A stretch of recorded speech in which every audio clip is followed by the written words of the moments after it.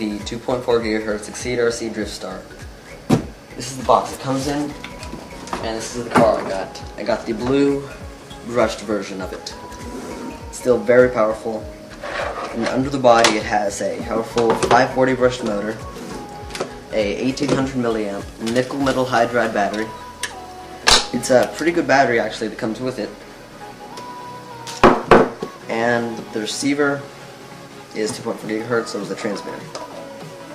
The receiver is 3-channel, so if you want to upgrade that or upgrade anything, it's good for it.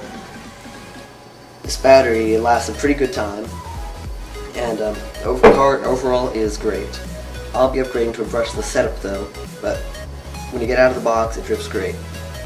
This has this is a 4-wheel drive car with independent suspension, which can be adjusted with these.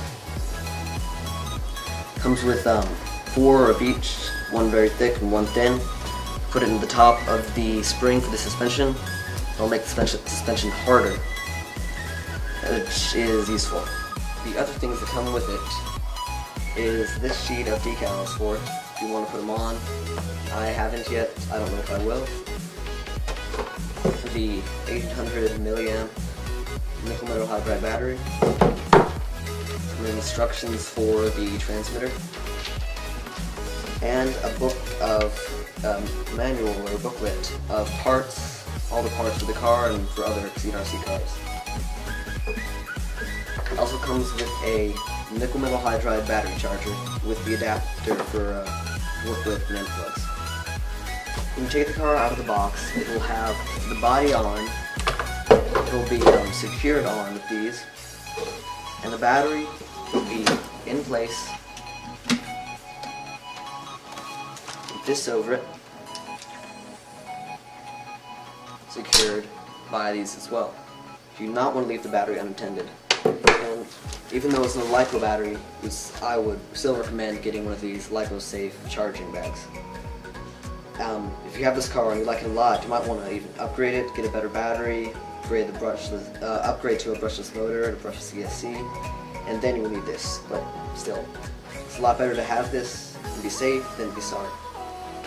This car, over time, I will probably be upgrading a lot of these parts to aluminum, getting a brushless motor, and for this car I'll probably get anywhere from 2,000 to 5,000 milliamp LiPo battery, 20 cell, 7.4 or 11.1 volts. And for the body, I'd probably go to HPI Racing, probably get a better body and some light buckets, put a little LED in there.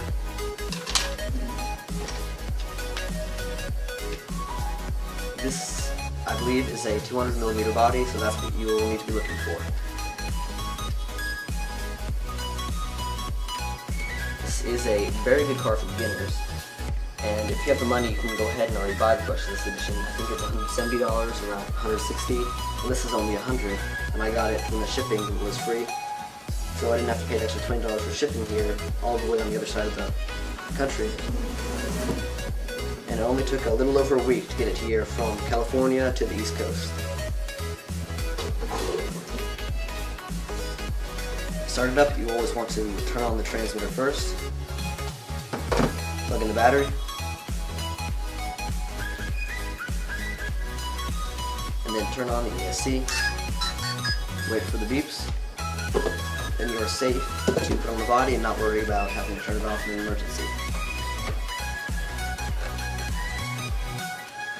And the body height is also adjustable with these. You can have it low to the ground, have it look like an actual drifter, more than up to the top. But the higher it is, the safer it is from if you're going on a curve and the suspension goes down and doesn't hit the ground.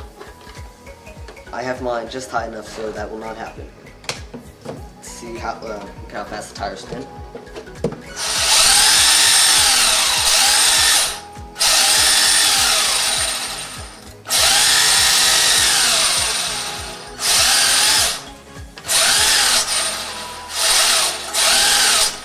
I checked with the support from Nitro RCX, and they said that this car, at its current setup with brushed motor, right out of the box, goes about 35 miles an hour. You don't need to go that fast for it to drift, but it's still great to have that speed and everything.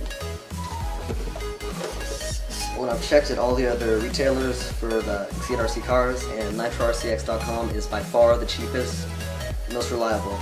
You don't have to hope you get the right part or hope it's not damaged in shipping. You will know. They also have a ton of deals, free shipping and discounts on the cars. It's just far better than anywhere else.